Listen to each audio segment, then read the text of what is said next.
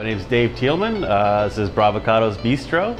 I started here as a chef in 2018, and last off season I took over the restaurant from the owner, so this is my second year as chef and owner of Bravocados.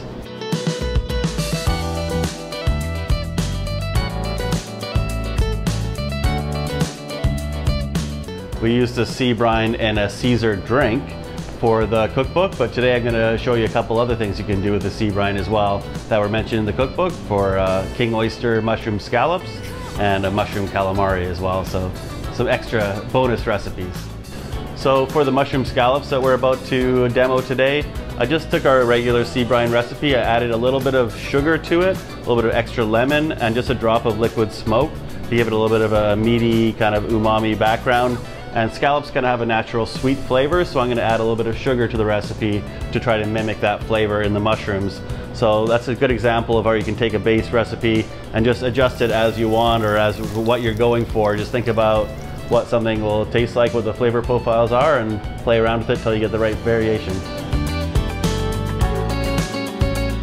I was actually really proud to be in the Island Eats Cookbook.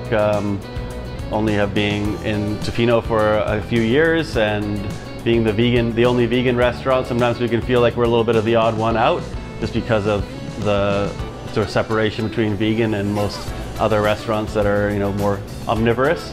It was nice to be highlighted in that way so we could showcase that it can be for everyone, and that was another reason why I picked those recipes, because it's something that you don't have to be vegan to enjoy waffles or a Caesar, so I wanted to be inclusive, because that's something that I've always been very conscious of at Bravocados, to be not just too niche-y and all raw, vegan, kale, quinoa only. So we do a lot more kind of comfort food and a little bit of something for everyone here. There are healthy items, but there are also some very gluttonous ones as well.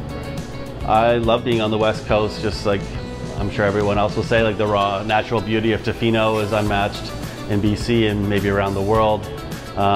Even just like having vegan options, but we'll use local mushrooms. We'll get kelp from the local suppliers as well. So even in a vegan seafood dish, we're still using local seafood ingredients that are natural to Tofino's shores. So it's really nice to be able to harvest things like mushrooms and kelp and use those in a lot of our recipes that keep us local and gives us kind of a Tofino flair as well.